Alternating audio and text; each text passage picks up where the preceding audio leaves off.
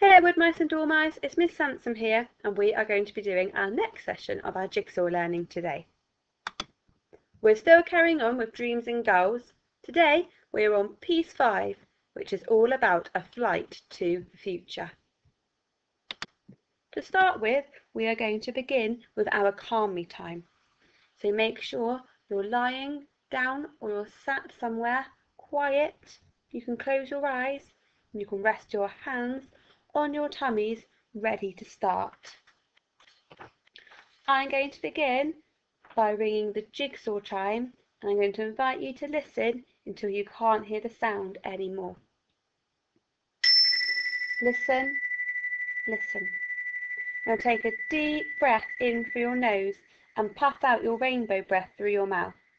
Imagine you are blowing little hearts of kindness out as you breathe out through your mouth. Little hearts of kindness float around. Feel your tummies go up and down as you breathe. Feel calm, peaceful and safe. So breathe in a big and gentle breath through your nose and gently breathe out your rainbow breath, and imagine lots of little rainbow coloured hearts floating out on your breath, out through your mouth, spreading kindness as they float away. Let's try that again. Feel your tummies get bigger and smaller as they breathe in and out, like a balloon blowing up and then going down. Imagine lots of rainbows, rainbow coloured hearts floating around our circle, and some of them very gently land on you, making you feel loved and happy. Kindness makes you feel loved and happy. Can you pretend you're catching the rainbow heart as he lands on you? Can you feel the kindness in your hearts as they land on you? How are you feeling now? Hopefully you're feeling calm, peaceful, quiet, strong, maybe gentle or kind. For our next part of our session, we are going to take a journey to the future. The future means something that is coming up ahead. So if you look into the future, today we're going to be looking into when we are grown-ups. I want you to sit quietly again or lie somewhere.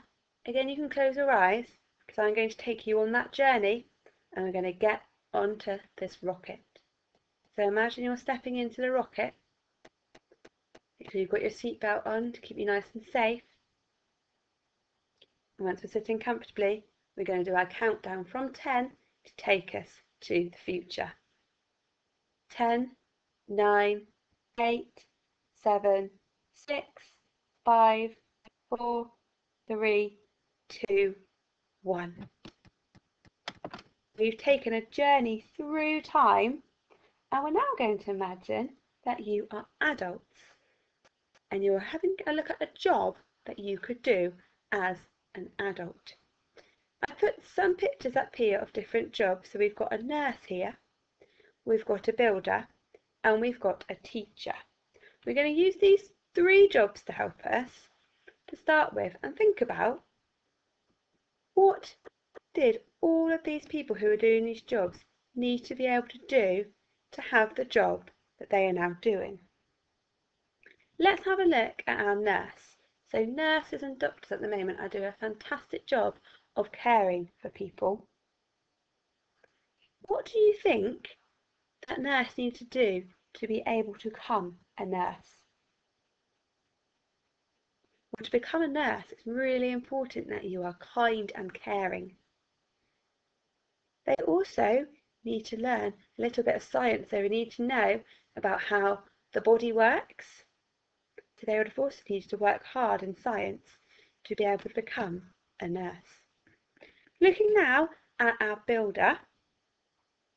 So builders, this builder here, you can see looks like she's building a brick wall, or it may be the start of a house. What do you think the builder needs to be able to help her?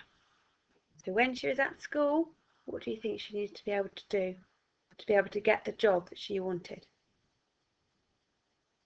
It's really important when you are a builder that you are able to measure things. So our builder would have needed to be able to measure accurately, just like we're learning this week, pretty early on. Having a look now at our teacher.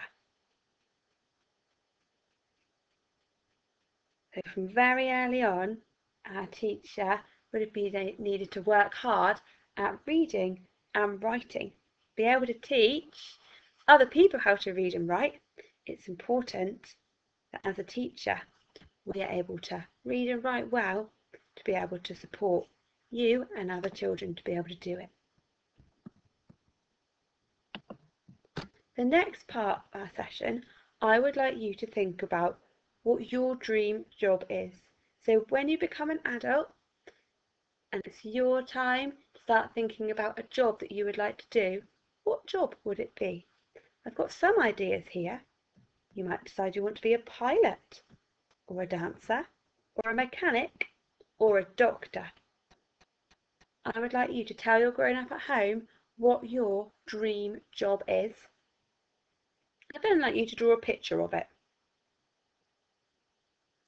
Once you've drawn your picture and you've decided on your dream job, I then want you to talk to somebody at home about what you need to be able to learn to help you to do that job.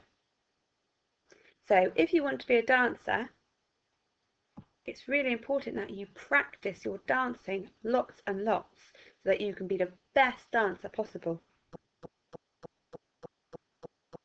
Again, if you want to be a doctor, they need to learn lots about the human body. They need to know the bones and different parts of the body. They would need to start learning all that to help them to achieve their dream job.